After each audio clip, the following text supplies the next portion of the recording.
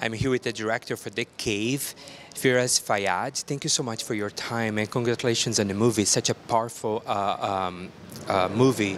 And people, I mean, it's sold out at the Opera Plaza here tonight. Thank you so much for having me. And the story is about like the power of woman who's trying to save lives under in hospital called the cave that established underground completely. It's built underground, and the cave is a system of complicated networks and shutters and basement that was around Syria. It came as a response on the heavy bomb and the intentional direct targeting for the hospital from Russians and the Syrian regime around Syria. So the Syrian doctors, they managed to move this hospital underground and rebuild kind of facilities could be look like an hospitals.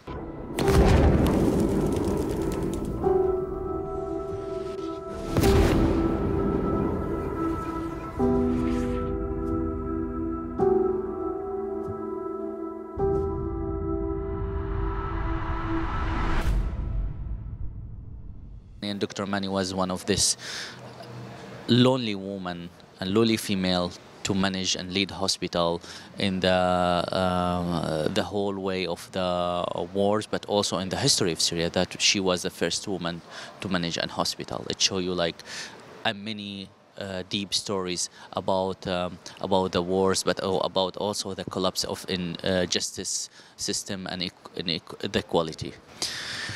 Actually, how we get the footage outside of that sieged area, which is like very right question.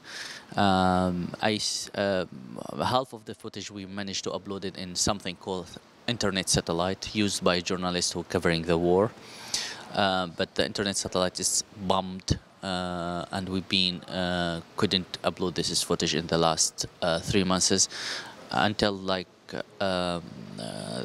we managed to smuggle this footage through through flash driver, yes, and it was so scary about the context, because it's like an evidence for crimes against the humanity, and I'd show you the chemical attack and show you like the direct targeting for the hospital, and there's a lot of like a recording and conversation between the Russian pilot between themselves, how they talk to each other about targeting, and also Arabic conversation between the Syrian regime pilot about targeting hospital. So it was like there is a lot of evidence, real evidence that could use as a like evidence for war crimes. So it was so scary. I smuggled them by myself.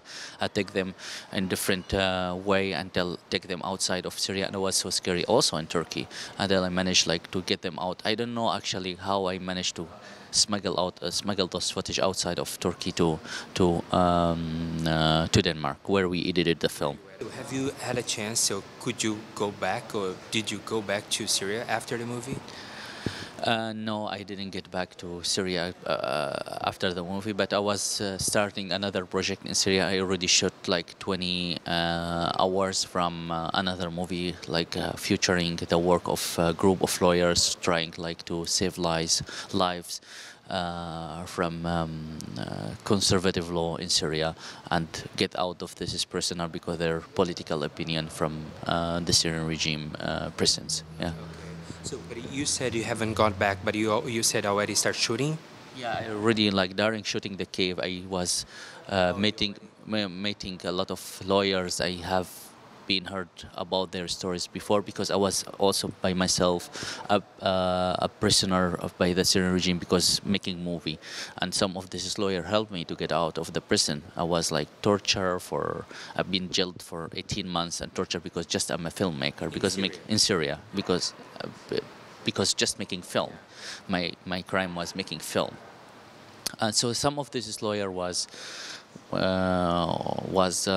was helping me in release me. So it's like it was the idea from that time, and try like to have a communication. And I felt like this is the right time to tell this is a story. So I've been shooting like a lot, 20 hours alongside with shooting the cave.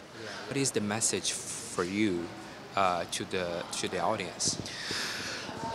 Firstly, the film is like we managed to put this is footage wasn't intentionally, didn't know that this is will end in the films. You know, for me, when I'm shooting this with my cinematographer, which is Syrian cinematographer, we don't know that this footage will end in something. The important thing is that how we can put this in front of the public as a testimony on war crimes that happening in Syria, and get the attention for that, make people engaged more and try like to understand more, because the news normally it's like don't give you the right feeling about what's happening. There is no empathy, there is no emotion, there is kind of lack of the empathy there, and this is the problematic side. The movie, the cinema, is stand on how you gain more empathy, how you make people more understand, how they can accompany with your subject and spend the times. It's about the journey in the time and emotions, and this is what I'm trying to get the people to more feeling what's the meaning to live in this is where I hope the people take from this film that it's the current situation right now. It's what they saw in the movie. It's happening right now. And the reason also behind the administration of Donald Trump, but also because the Russian, they didn't stop bombing the hospital and Syria. As well, I hope the people engaged and try like to do actions, try to write messages for the political representative, try like to separate war, try like to get more people see the truth. This is sharing the truth that will make them more understand how they can engage more. أشتغل كمديرة مشفى وكطبيبة أطفال أيضا. تجيب شخص بتقوم بتصير إدارة منيحة بتمشي. طيارة طالعة بتقدم معلومات، تقدم لخبط.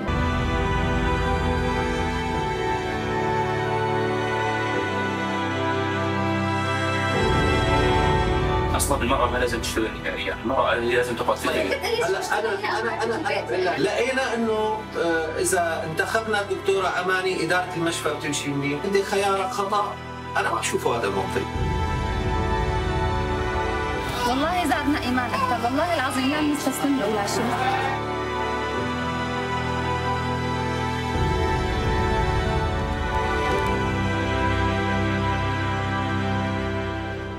Powerful message, and again, you're such a brave man, and congratulations to all the people involved in the cave.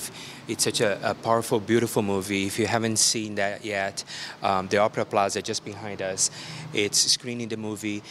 Go online, check it out. The link is right here below. You can see all the times the cave it's screening at the Opera Plaza. Pick the time, come with friends, with family, and bring a handkerchief because you're gonna cry. Thank you so much one more time. Thank you so much. Thank you. Thank you.